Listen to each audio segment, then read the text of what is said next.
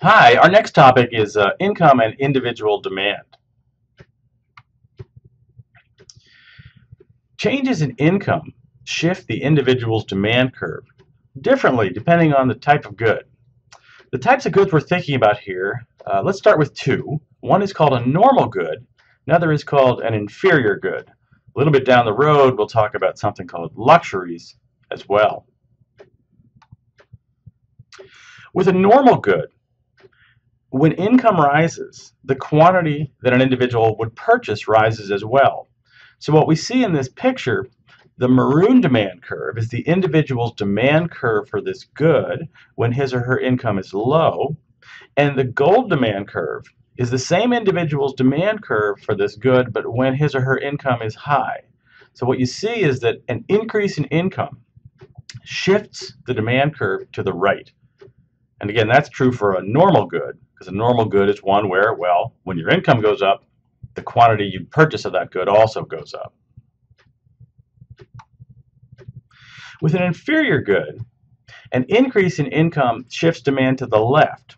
So now this diagram looks pretty similar, except that notice that the low income demand curve, the maroon one, is to the right of the higher income demand curve, the gold one.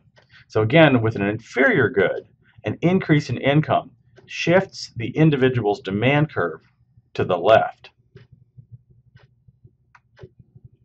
Now, intuitively, when you think about this taxonomy of goods from inferior to normal to something we'll call luxury in a minute, you could think about people trading up from inferior goods when their income rises.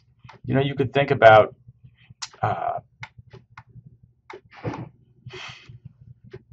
this sequence of when you're really poor, you can just afford to eat grains.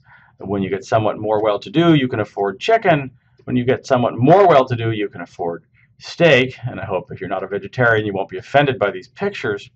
In the transportation sphere, you might think about when you don't have much income, you'd ride a bus.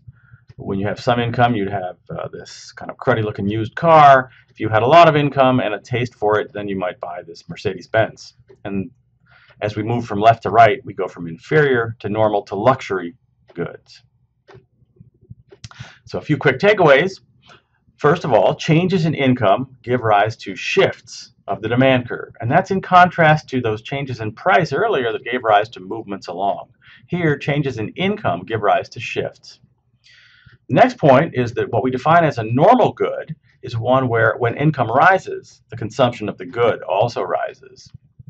Finally, an inferior good is one where when income rises, consumption of the good declines.